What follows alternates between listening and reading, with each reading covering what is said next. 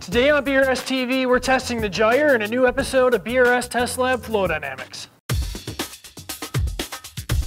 Hi, I'm RT, your host of BRStv, where each week we cover a new topic related to reefing. This week we're taking an in-depth look at the Maxspect Gyre. Flow Dynamics is an investigative series that helps visualize pump and powerhead flow patterns throughout the tank, making the decision for which is right for your tank easier. The Gyre is a pretty cleverly designed pump which utilizes dual horizontal rotors and an easy-to-learn controller to combat dead spots and produce an evenly distributed flow to keep your corals and fish happy and healthy. There are three main modes the Gyre can run in: constant, pulsing, and alternating, in addition to the feeding mode. Constant mode is likely the simplest to use and set up, but it's also the least varied of the modes offered by the Gyre. In constant mode, the intensity and the direction of the rotors can all be adjusted to fit your preferences. When using pulsing mode, the Gyre ramps up to a customizable percentage at an adjustable rate.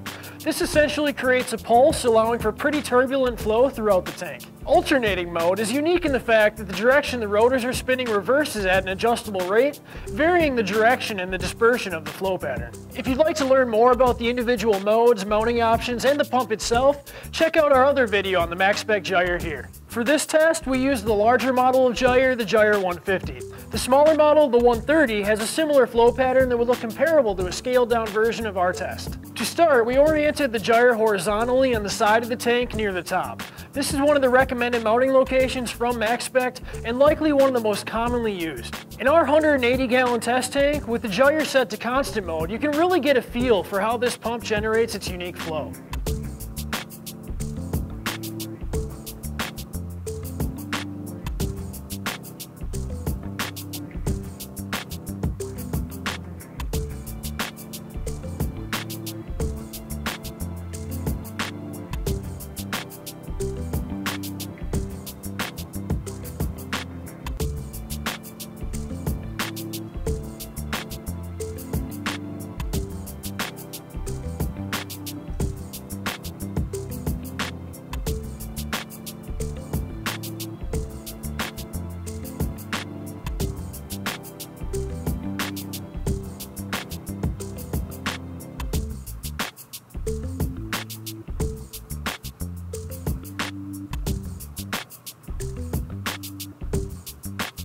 Switching the rotor direction over to reverse while on constant mode has a pretty big impact on the overall intensity of the flow, but I could see where this would be useful in a smaller tank or in a tank that requires lower flow.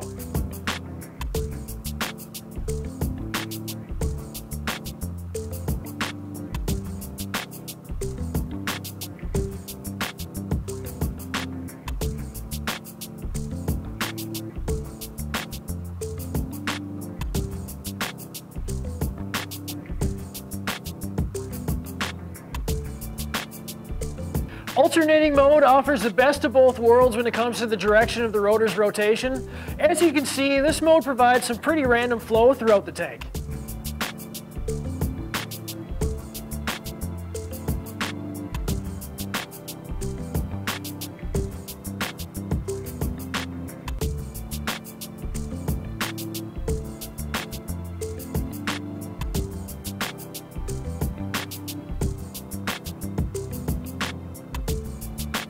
Pulsing mode offers some unique benefits as well as the ability to generate a pretty significant wave.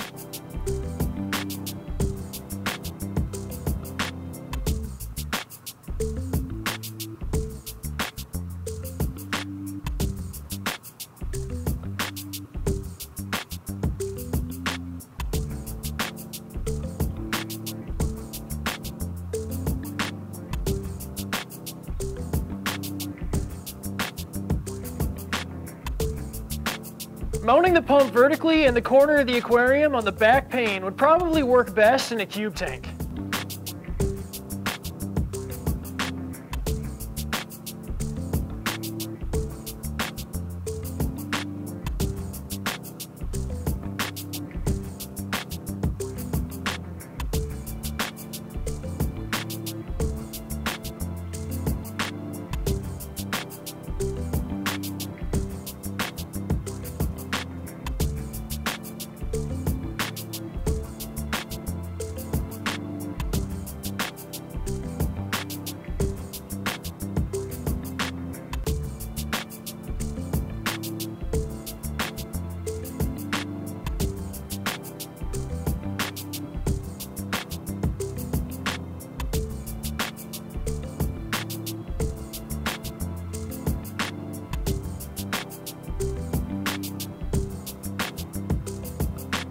Here, the rotors are spinning in reverse.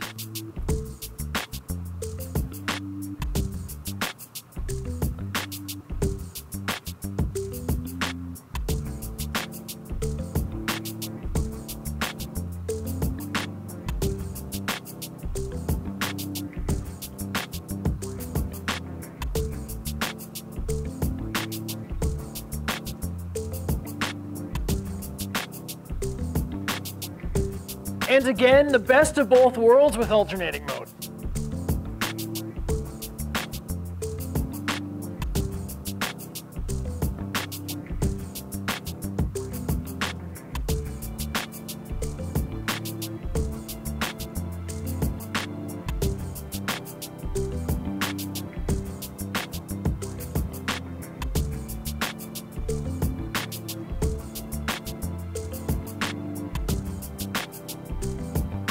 When mounting the pump vertically on the side panel, the flow works its way in a circle around the tank, with the most intense flow likely keeping any detritus behind your rockwork suspended in the water column where it can be removed by filtration.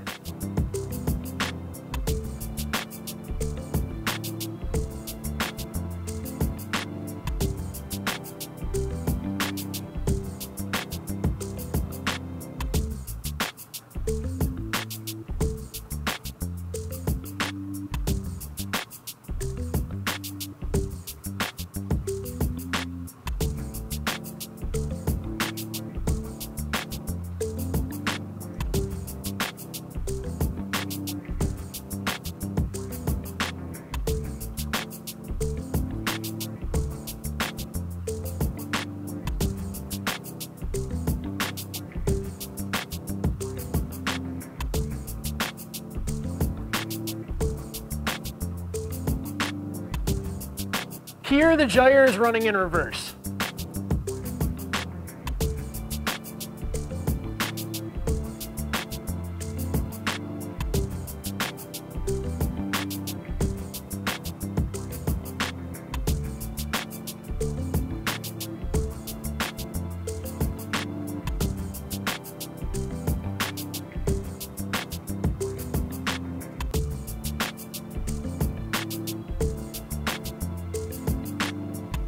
This is the gyre in alternating mode.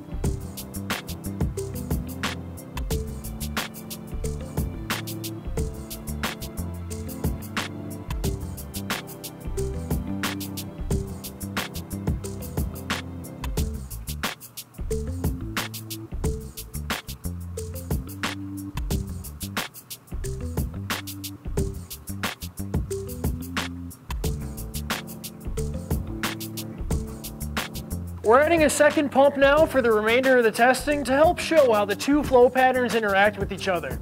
In this test here, we're running both pumps in constant mode on the back wall of the tank.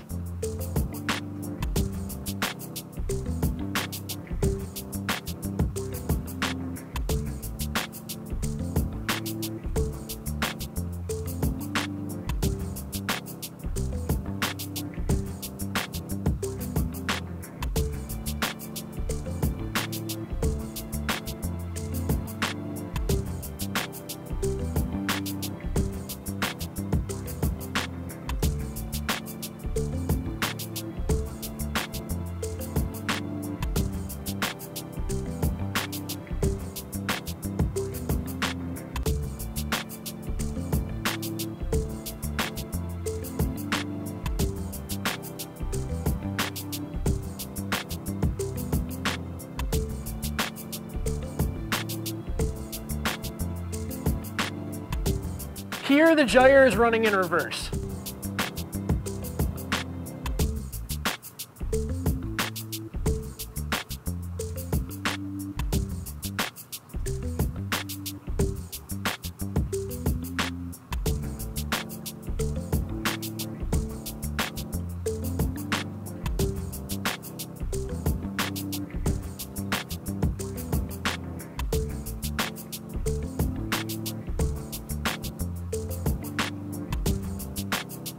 Now we mounted the pumps on the sides facing each other. I think this would be really cool in a tank that's aquascaped with two separate islands with the flow meeting in the middle.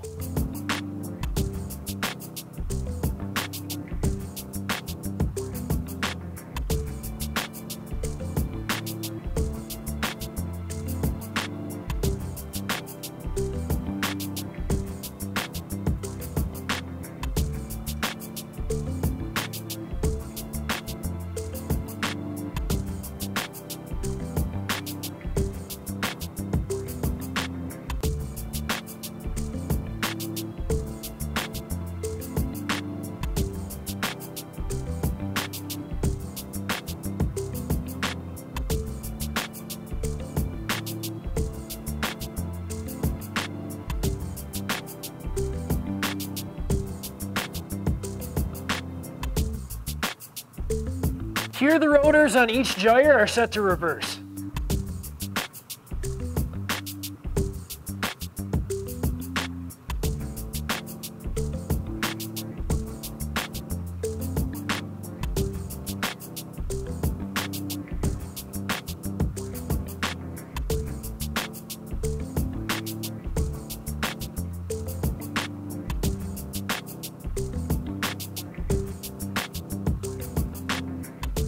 This configuration is one of our favorites. The two gyres hooked up to a CJ wave surfer controller on opposite cycles to create extremely randomized flow.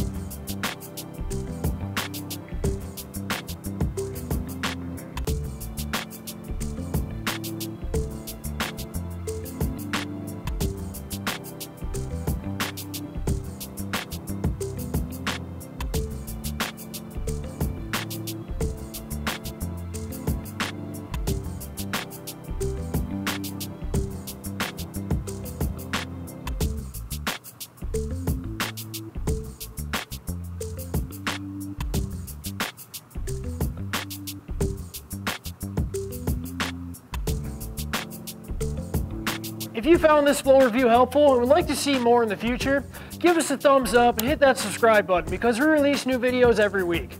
If you have any questions or you want to share your thoughts with other reefers, check out the comments area down below. See y'all next week with another episode of BRStv.